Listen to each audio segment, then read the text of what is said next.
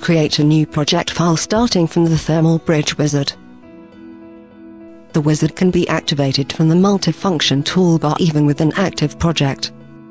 Calculate the thermal bridge starting from the predefined templates. Choose the desired thermal bridge type. Analytically define the thermal and geometrical characteristics.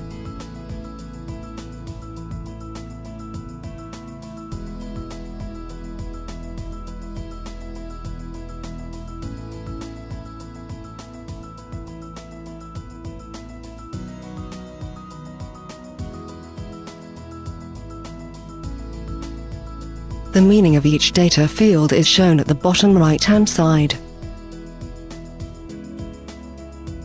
Complete the model automatic generation procedure.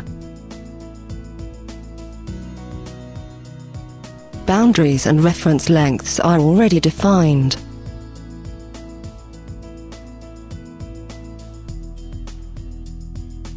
Access the General Data section to modify any previously defined values.